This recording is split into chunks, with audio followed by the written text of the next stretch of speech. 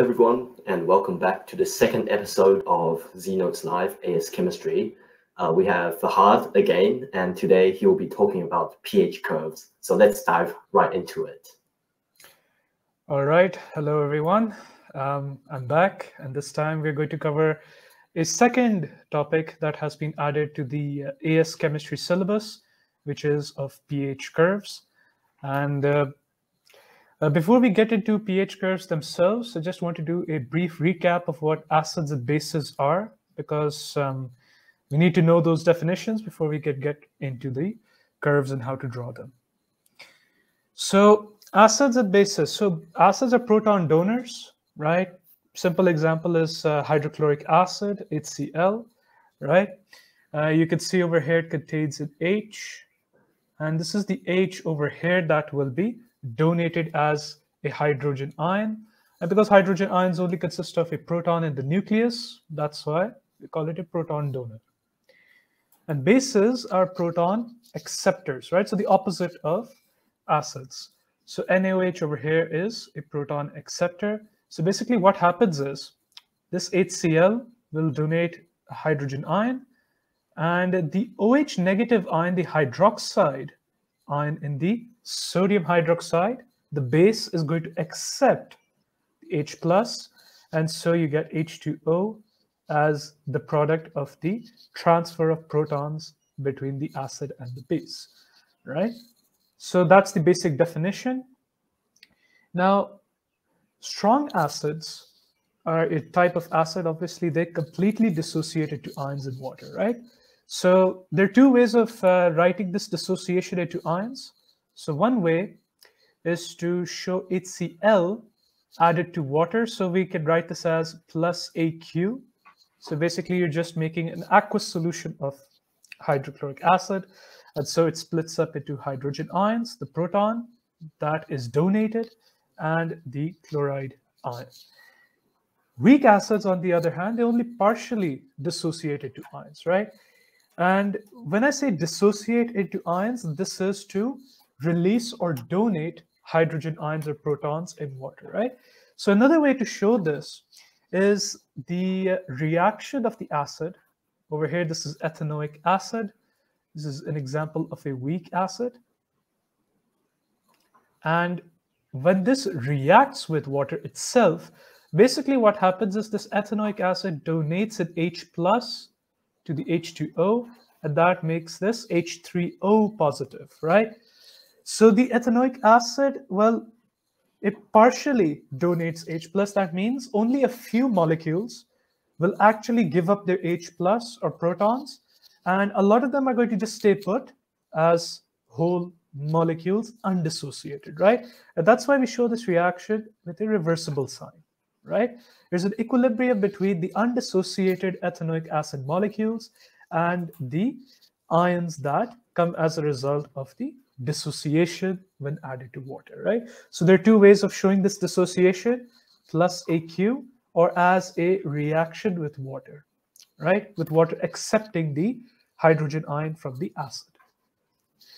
Now, weak bases, on the other hand, they only partially accept hydrogen ions, right? So, for example, we have ammonia over here. This is a classic example of a weak base.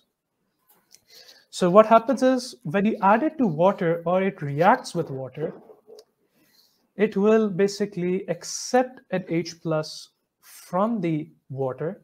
It's going to make NH4 positive, right? But only a few molecules of ammonia will actually accept hydrogen ions from water. The rest are going to stay put, and that's why it's a weak base. A strong base like sodium hydroxide, on the other hand, would basically all of its sodium hydroxides will accept H+, right? All of the hydroxide ions in NaOH, in a sample of NaOH, will accept hydrogen ions from water, and that will lead to the dissociation, the complete dissociation into ions. So this was a brief recap. And one other important pair of terms is the concept of a conjugate base and conjugate acid, right? So if I use this equation over here, I have HCl, that is an acid. Once it donates an H plus to the ammonia, we converted it into Cl negative, right? Now, once the HCl has behaved as an acid and donated its proton, the chloride ion is the conjugate base, right? So once the acid has donated its proton, what you're left with is a conjugate base. And similarly, for this base over here, NH3, once it accepts a hydrogen ion, once it has done its job as a base, you are left with NH4 positive, which is the conjugate acid, right? And the reason why we switch these terms around, conjugate acid and conjugate base, is because if I look at the reverse reaction, the NH4 positive is actually going to donate an H plus back to the Cl negative. So NH3 was a base.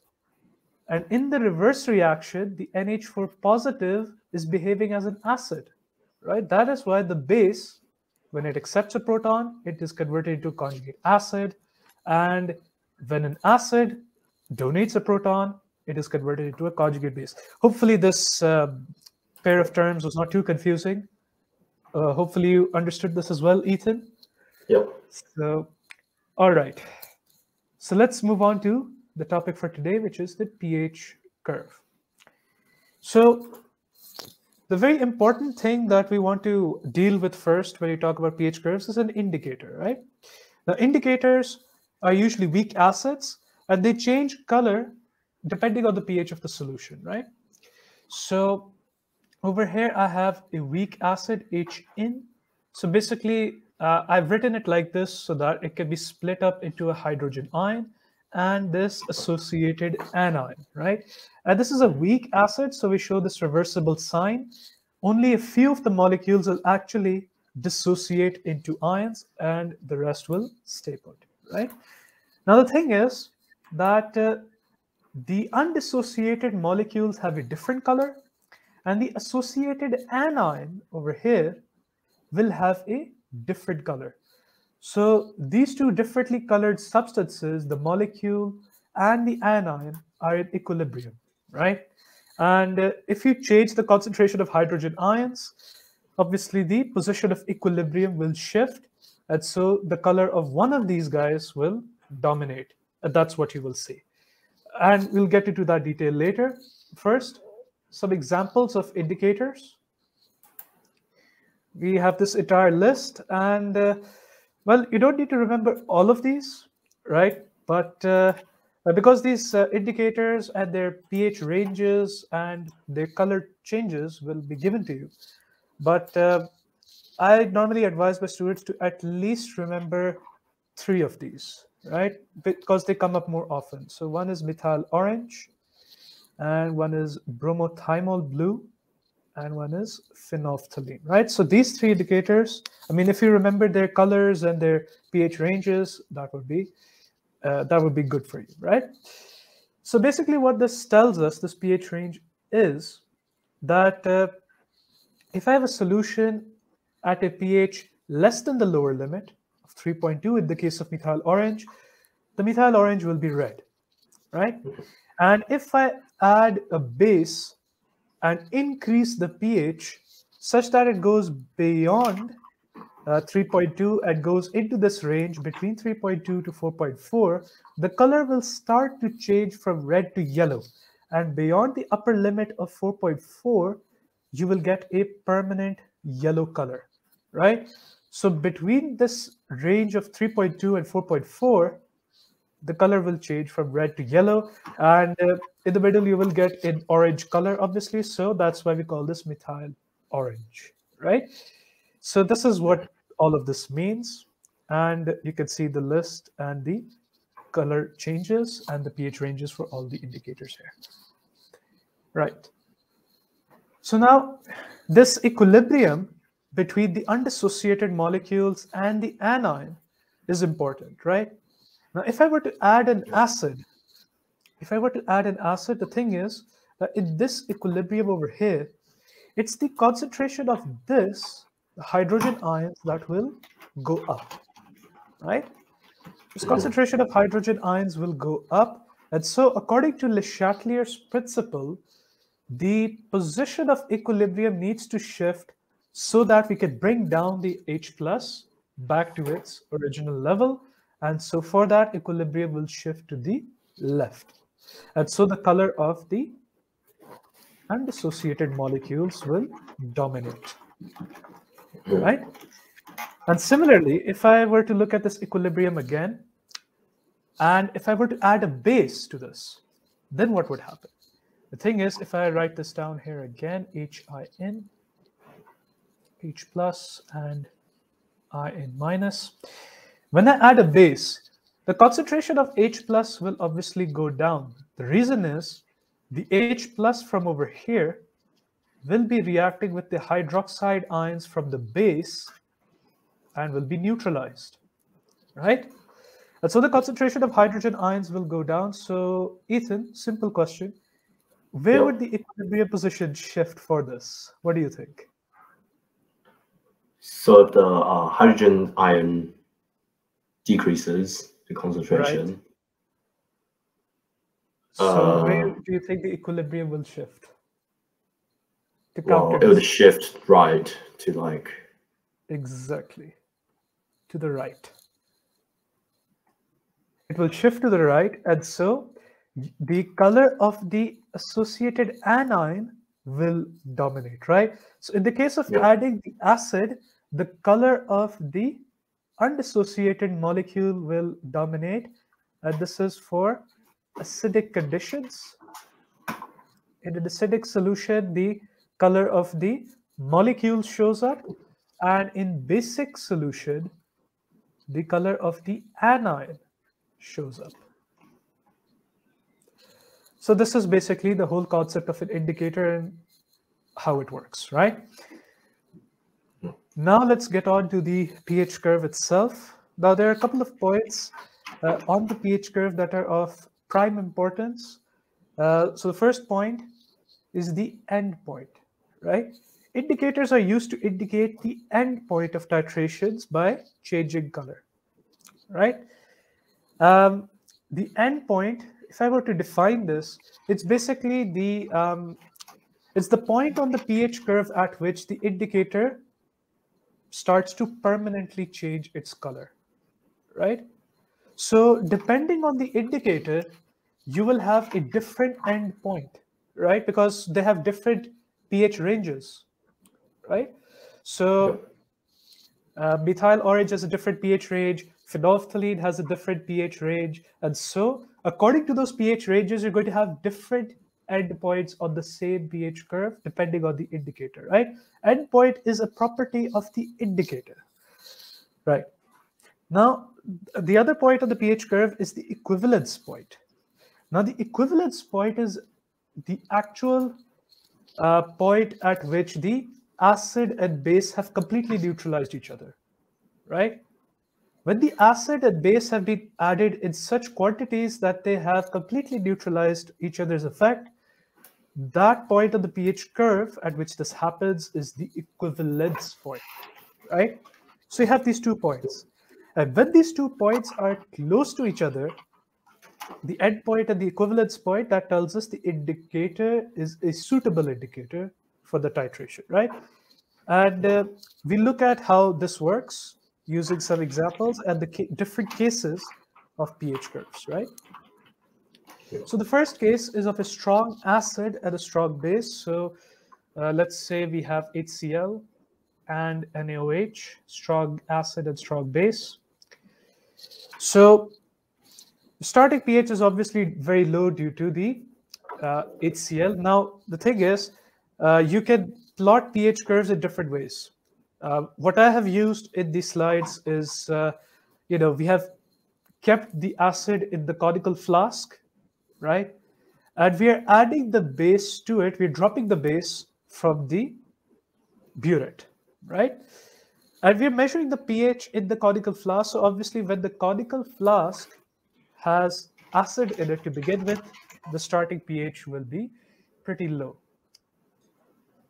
And then the pH rises slowly when you add base to it. And then when the equivalence point is close, there's a sharp jump in the pH. And this is because when the equivalence point is reached, all of the acid has been neutralized by the base. And once you add excess base, the pH is going to suddenly jump because there is no neutralization going on anymore. Right. So the curve looks something like this, right? Started at a low pH due to the acid in the conical flask.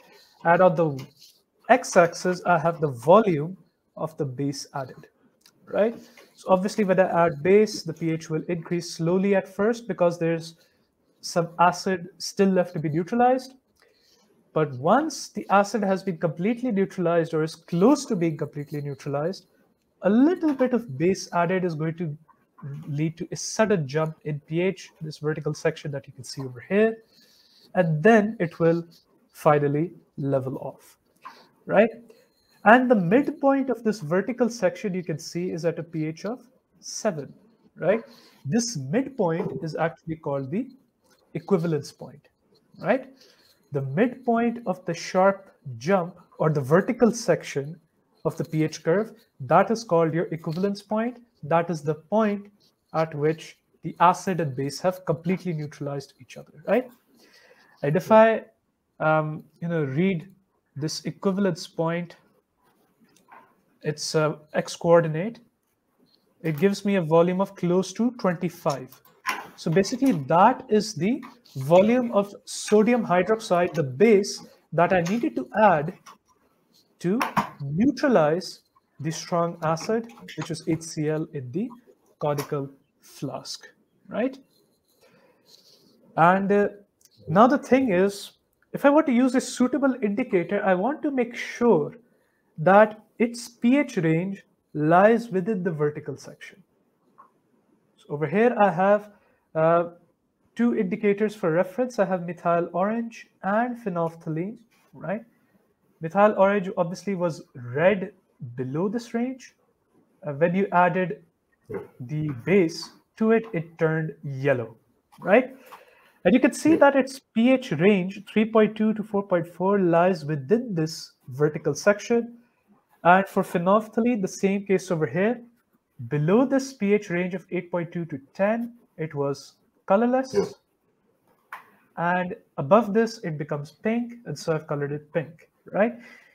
So when the pH range of an indicator lies within the vertical section of a pH curve for a given acid-base titration, then it is a suitable indicator. Why? Because the end point, the point at which the indicator changes color, and the equivalence point are so close to each other that they're going to give you pretty much the same volume of base added at neutralization, at complete neutralization.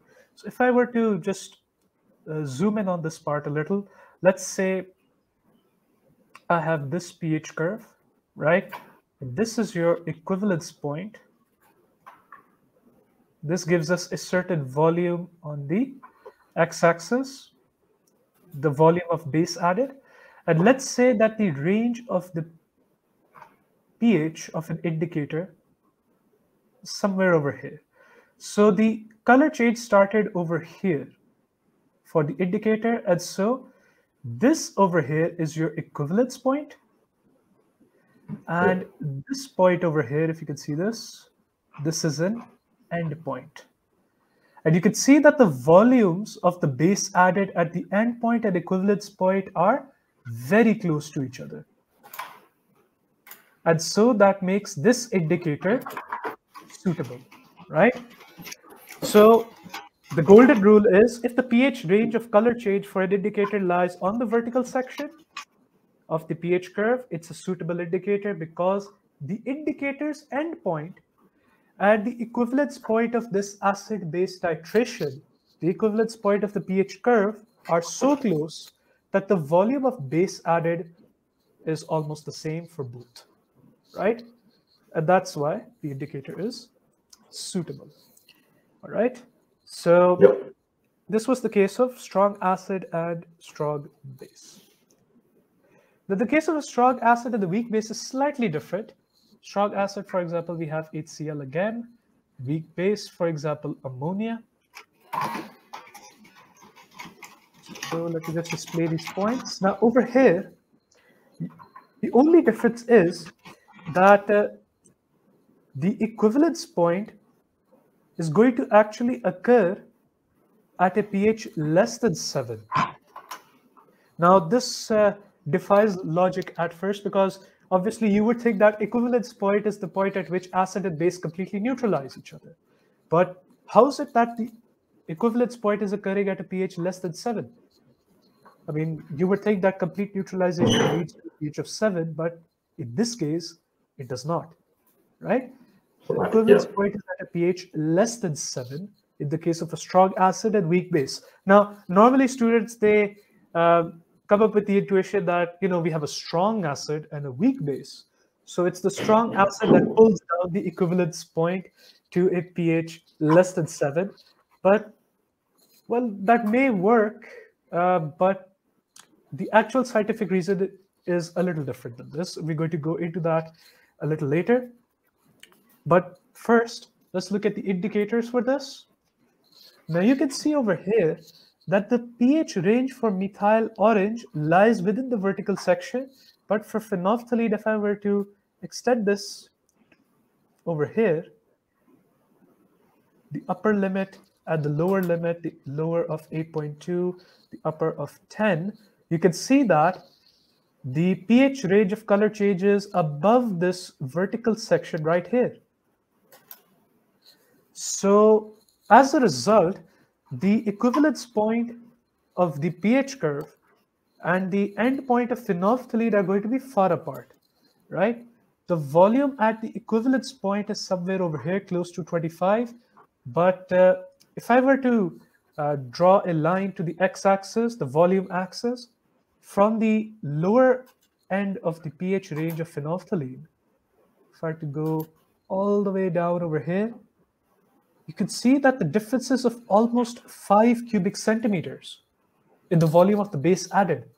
It's too much, right? So this phenolphthalein is unsuitable for this titration because its pH range of color change lies beyond the vertical section of the pH curve. Methyl orange, on the other hand, is very much suitable for this. All right. Now, on to the reason of why the pH at the equivalence point is less than 7. And the reason is, if you look into the reaction between NH3 and HCl, you will notice that they will react to give you this guy over here, NH4 positive. Now, this NH4 positive happens to be a weak acid itself, right? The weak base, NH3, when it accepts a hydrogen ion from the HCl, it forms its conjugate acid. And the conjugate acid in this case, NH4 positive, is going to make the solution slightly acidic at the complete neutralization. Because the salt that is being formed, ammonium chloride, has a cation, NH4 positive, that itself is slightly acidic. It's a weak acid itself.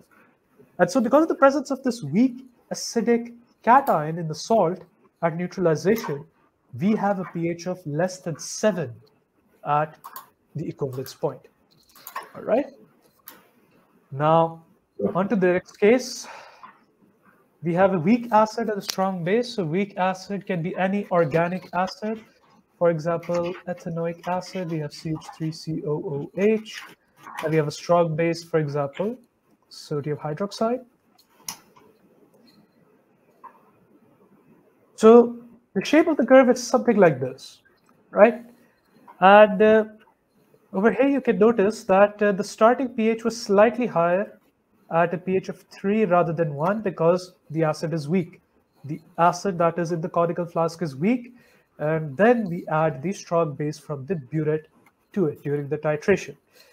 Now, the equivalence point over here is greater than 7. It is a pH of 8, right?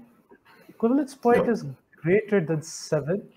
Is at a pH greater than 7, and the reason is, well, again, the intuition follows that, we have a strong base and a weak acid, and so the strong base pulls up the pH to greater than 7 at the equivalence point. And by the way, the pH at the equivalence point, there's a very easy way of finding it out.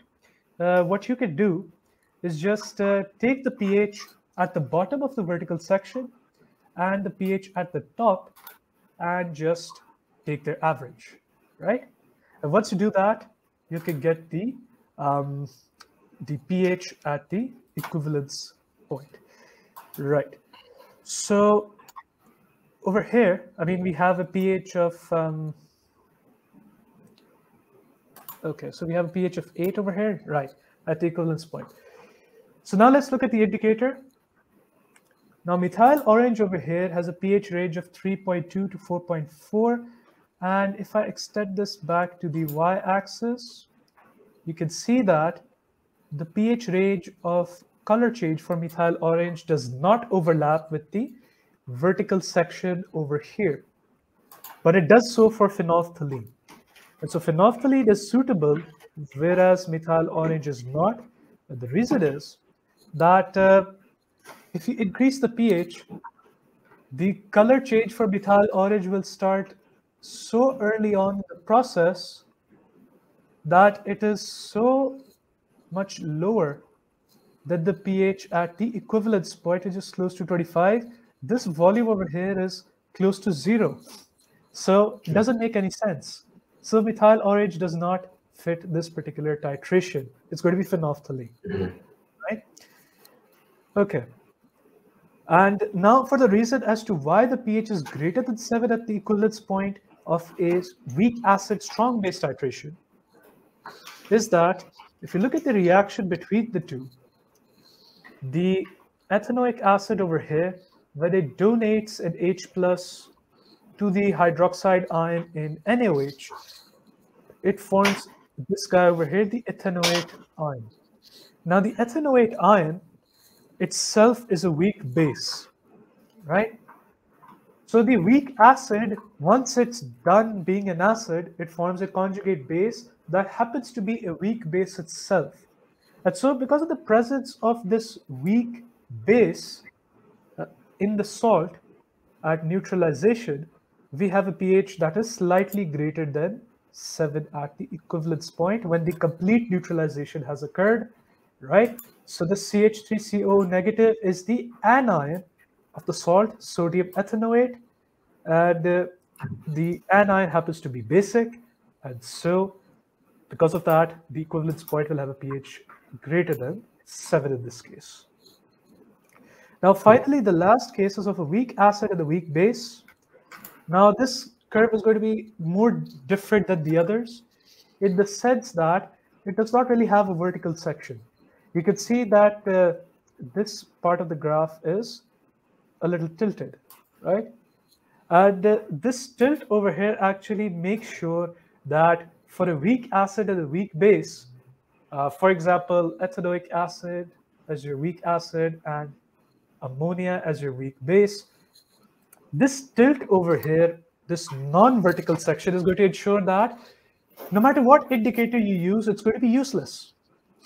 The reason is that for one thing, this section is so short that it's not going to overlap with the pH range of any indicator. So not with methyl orange, not with phenolphthalein. And even if, for example, we had an indicator that overlapped with this non-vertical section, if you will.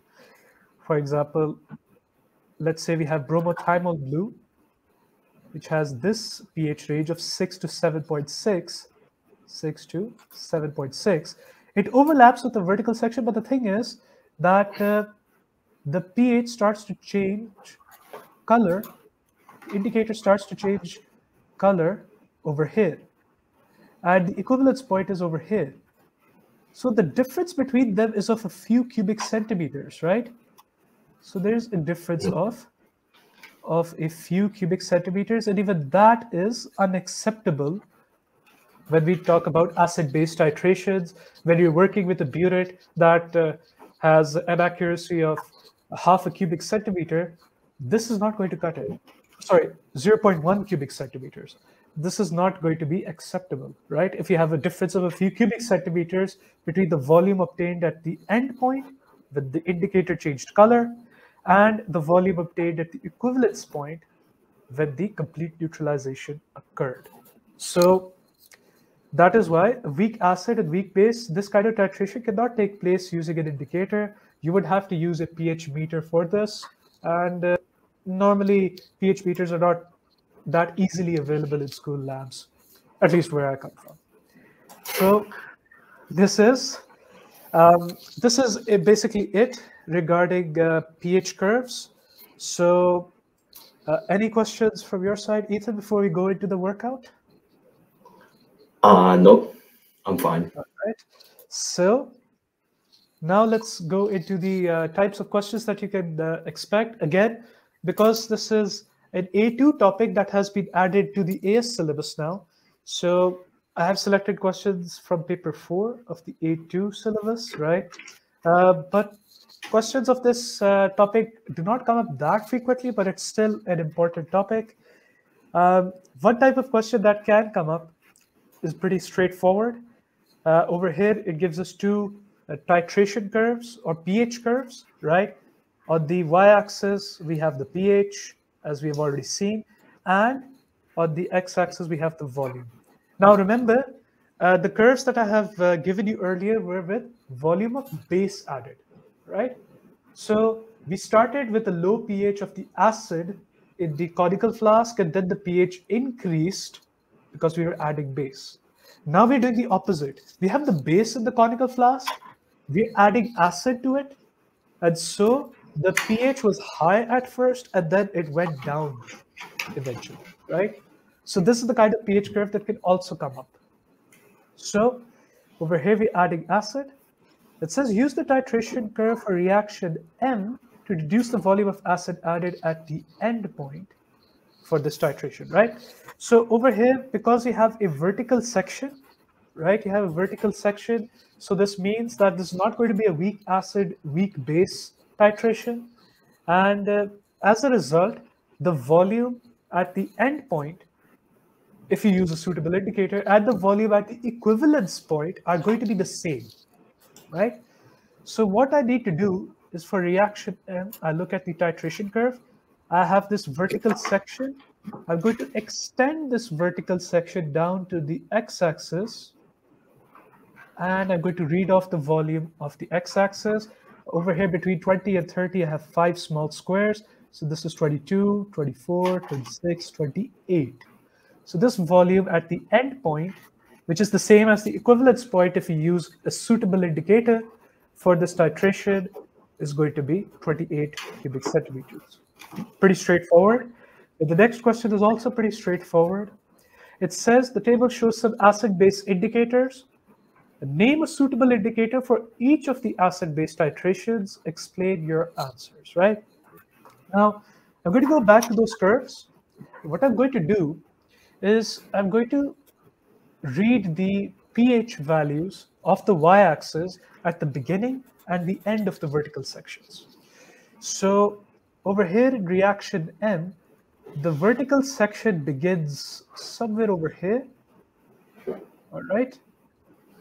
And so I'm going to read this pH of the y-axis. Now I have 1, 2, 3, 4, 5 small squares between 8 and 10. So that means each small square represents 0.4. So this is 8.4, 8.8, right? And the end of the vertical section is somewhere over here. So this is a pH of 4. So from a pH of 4 to 8.8, now I want to ensure that I use an indicator whose pH range of color change lies within this 4 to 8.8 range of the vertical section. So if I note this down over here for reaction M, this is 4 to 8.8. And so, Ethan, which indicators do you think lie within this range that I have mentioned over here?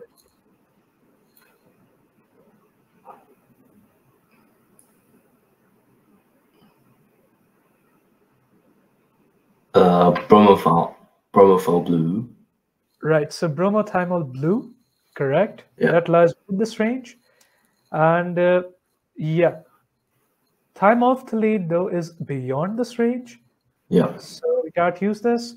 Bromocresol green, well, it is within the range, but it starts at a pH that is slightly below Yeah. 4, and so not really going to go with this one. And this is Right. way below the pH range, and so I'm going to use bromothymol blue for this one. Now, if I do the same for reaction N, now over here, the vertical section begins over here at this higher pH of, now again, we have the same scale. So this is going to be 11.6, right? Each small square is 0.4 in terms of pH. And so one small square below 12 will be 11.6. And the vertical section ends somewhere over here. So this is going to be 5.6. So 5.6 to 11.6 is the range for reaction N. Write this down over here, 5.6 to 11.6. Now for this, if I look at these pH ranges for the color change of each indicator, malachite green is not going to cut it because, again, it's too low. Bromocresol green, again, below the range. Bromothymol blue can work again. And in this case, thymolphthalene can also work. So you can use either of these indicators for this particular titration. And because of the fact that bromothymol blue, its lower end of its pH range, 6, is a little too close for comfort to this 5.6. So I'd rather go with thymolphthalene for this one because that's well within the range, well inside the range of the vertical section of the pH curve, right? So the explanation is very simple. Their pH ranges of color change lie within the respective vertical sections of the pH curves for reaction M and reaction N. So that will make the end point of the indicator at which it changes color close enough to the equivalence point of the titration so that we get the correct volume of acid added. Right. Now this question over here is slightly different in the sense that it uses a concept that was actually taught in A2, but because now it's part of the AS syllabus, so I'm just going to briefly touch upon this concept that may be helpful in some questions that may come across. So over here you can see that we have a titration curve or pH curve for sodium hydroxide being added to ethanoic acid. So this is a titration of a weak acid and a strong base. So in the region circled on the graph, identify the 2 organic species that are present in the solution. Explain why the pH of the mixture only changes slowly and gradually in this region when sodium hydroxide is being added. Okay, so in this particular region, what is happening is that some of the ethanoic acid is reacting with sodium hydroxide to give you the salt, right? To give you water and the salt, which is sodium ethanoate. So I'm going to write this as CH3COONA. So the organic species that are present over here, first of all, it's the ethanoic acid that still has to react, right? So it is this guy over here. This is the first organic species. The second organic species is this particular ion, right? This ethanoate ion that is part of the salt that has been formed by that small part of the ethanoic acid that has reacted with the sodium hydroxide that has been added so far. Right. Now, as for the reason of why the pH changes slowly is because of the fact that you have some of the ethanoic acid still left, right? And actually, the presence of this weak acid and this ion, which by the way is the conjugate base, this is the conjugate base of ethanoic acid. When you have a weak acid and its conjugate base, that gives you a type of solution that you'll study the details of in A2, but this is actually going to be called a buffer solution. And a buffer solution, the definition that you need to know is buffer solution resists changes to pH. Right? And the reason why is you have this particular equilibrium between the weak acid and its conjugate base. We know that a weak acid is in equilibrium with its conjugate base because it only partially dissociates, right? So you have a considerable concentration of the weak acid because it's undissociated. Very little of it actually dissociates to give you the ions. And you have a considerable concentration of the conjugate base because of the presence of the salt, right? So this is from the salt, and this is the undissociated acid, right? So because we have a large concentration of undissociated acid, that will react with the base. This will react with the base added. And somehow, if you were to add some acid, the conjugate base would react with it.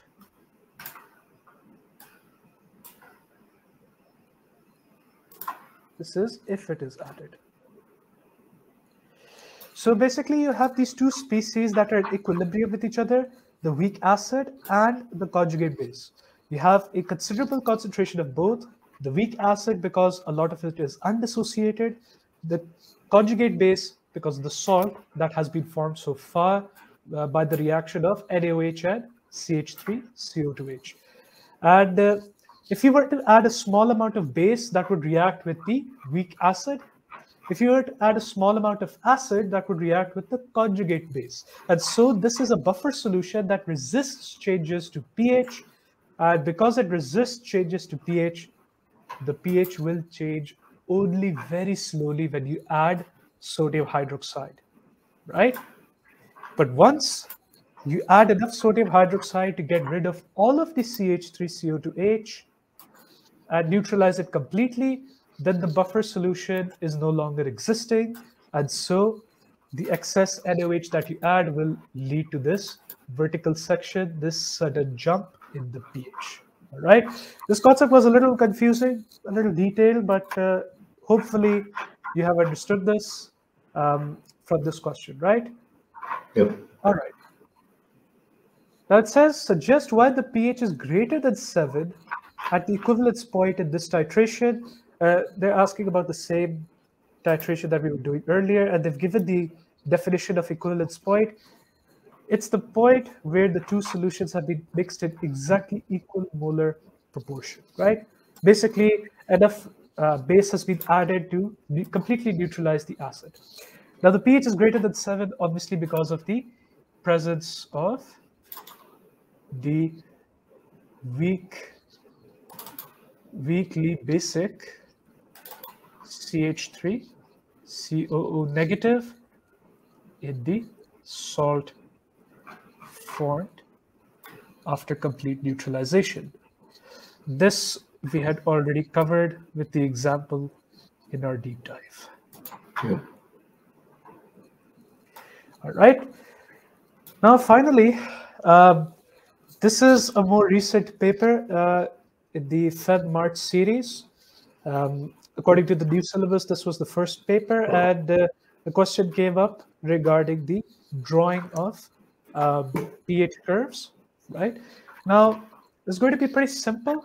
All we need to do is look at the reaction. So the first reaction is between sodium hydroxide and HBr, right? Now, HBr, like HCl, is a strong acid. This is a strong acid, right? Now, we have a titration between a strong acid and a strong base. So strong base and strong acid. So we need to make sure that, first of all, at what volume will the equivalence point occur, right? Now, if I write down the equation for the reaction between these two guys, I will notice that I need a 1-to-1 molar ratio between sodium hydroxide and HBr to completely neutralize and balance this equation. So I have a 1-to-1 molar ratio. Right. So if I have the same concentration of NaOH as HBr, and I have 25 cubic centimeters of HBr, I will have the same volume of NaOH, which is 25 cubic centimeters. So this is where the equivalence point will occur for this particular titration, right? And I'm adding NaOH, so what we have initially is the acid. So I start at a low pH for that acid. pH of 1 will be good enough, right? And the vertical section will occur at a volume of 25 cubic centimeters for sodium hydroxide. That's where the equivalence point occurs. And I need to make sure that the vertical section has a midpoint of 7 for this titration between strong base and strong acid. Right. Now, the midpoint of the vertical section is your equivalence point, pH, right? And so I need to pick two numbers that will give an average of 7, right? So what I could go with is, for example, let's say I go with a pH of 10 at the top and a pH of 4 at the bottom. So 10 plus 4 divided by 2 will give me 7, right? So at a volume of 25 cubic centimeters added at the equivalence point, I would want the vertical section to have these 3 points, starting, midpoint, and end point, right? So this is your vertical section. And obviously the pH is going to tail off over here, and it's going to be a slow increase over here from the low pH, right? So this is your first pH curve. Second pH curve is between NH3. Now this is a weak base, and HBr obviously is your strong acid. And if I write down the equation between these two, again, I will notice that I would need just a 1-to-1 molar ratio to balance the equation. So I have 1-to-1 molar ratio. And so if I have 0.1 molar or mole per cubic decimeter HBr, and I have the same concentration of aqueous ammonia, and I have 25 cubic centimeters of HBr, I will need the same volume of NH3 to neutralize it because of the 1-to-1 ratio. So again, 25 cubic centimeters will be the volume at the equivalence point. Now the midpoint of this has to be not at a pH of 7, but at a pH less than 7, because this is a weak base versus strong acid. So pH of less than 7, let's say I go with 6, right? Now I need to choose two numbers that will give me an average of 6, the starting point and the ending point of the vertical section. So let's say I go with a pH of 4 to start and a pH of 8 to end with. So 8 plus 4 divided by 2 gives me 6. So I have the starting point over here of the vertical section at a volume of 25, the midpoint at 6, and the ending point at 8. So this is our vertical section. I'm going to start with the low pH of 1 again, because we have a strong acid to which the base is being added. So this is going to be somewhere over here. And over here, it is going to tail off at a lower pH, right? Over here, you had a strong base, so the pH that was being achieved at the end was close to 12. And over here, the pH that is being achieved with excess of ammonia is around 10, right? So that shows us that we have weak base that we are adding, and that's what has been added in excess. And so over here, this is your equivalence point, and this is your point, the vertical section's midpoint at the end of this whole exercise. So this was our workout. So in summary, pH curves, you need to be aware of indicators and how they work, and which indicators are going to be suitable for a given titration. You need to be aware of the 4 different cases of titration, the combination of strong and weak acids and bases, right? And how the shape will basically occur on that graph. Y-axis is for pH, x-axis can be volume of acid added or volume of base added. You need to be careful with regards to that x-axis. So the pH might rise if you're adding base, or it may fall if you're adding acid instead. And obviously, you need to be able to draw pH curves like this, like we just drew, and you need to be able to understand what is going on during each part of the titration between an acid and a base. So that is all for pH curves. If you have any questions, do leave them in the comments. All right. All right. Thank you, Fahad, for making this tutorial on pH curves. So in the next episode of ZNotes Live of AS Chem, what would we be going over? Okay, so in the next topic, now these were the 2 topics that were added from A2 to AS. So these were the relatively new topics. The next topic I want to cover is an A2 topic, right? If that's all right. Yeah, that's fine. Okay, so that A2 topic is actually proton NMR, right? It's an analytical technique, and it comes up in pretty much every single paper. And it still is a pretty confusing topic for many. Personally, even I used to struggle with this when I was a student. So I would really want to dive into that particular topic in the next one. Sounds good? Right. Yeah, that sounds interesting especially it would help those doing A2 or just people interested in just chemistry in general, I guess. Definitely. So stay tuned for next week. See you then. Bye. All right. Bye.